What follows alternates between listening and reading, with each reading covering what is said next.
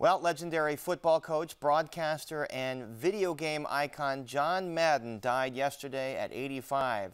As part of the top CBS broadcast team, Madden called many Bears games during the magical 1985 season. In January 1986, prior to the NFC Championship game here at Soldier Field, Madden joined John Callaway on Chicago Tonight, and our crack tape library team was able to track down this interview.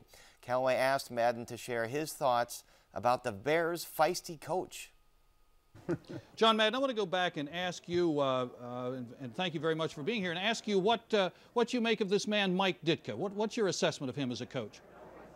I think Mike Ditka is, I think he's done a better job than anyone else that started the year. I think, you know, they have all these coaches of the year, and they always pick someone who you didn't expect to do as well, and they do well. And my criteria is always everyone starts in the year to win them all, and I think the guy that wins the most and goes to the Super Bowl and wins the Super Bowl ought to be the guy. And I think Mike Ditka's done the best job.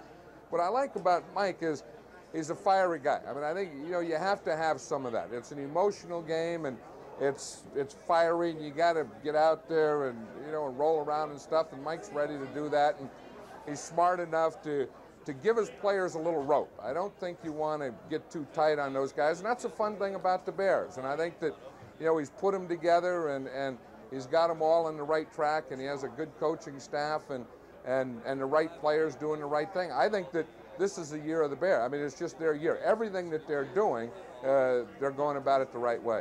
Talking about going about it the right way, you seem to pack an awful lot of useful information into the analysis that you do, but you seem to be having a lot of fun. Are you having fun with CBS? Yeah, I have fun. I have fun. I have more fun with football than I do with CBS. I mean, if I had to go at CBS and sit at BlackRock or something, I'd hate the joint. But I like being at the game. I'm seeing the guys run and hit and drop, and, you know, kickers miss the balls.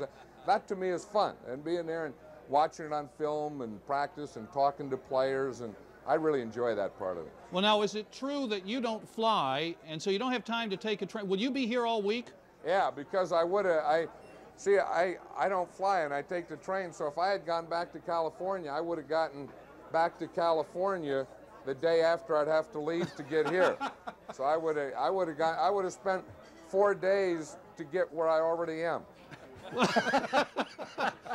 I'm going to get a transcript of that, John, and study it, and then I'll have a follow-up question. What are you going to do in Chicago? Do you need restaurant recommendations or anything, sir?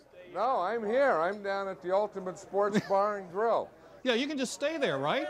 Yeah, I'm staying here. That's the late John Madden on Chicago Tonight back in 1986. And we're back to wrap things up right after this.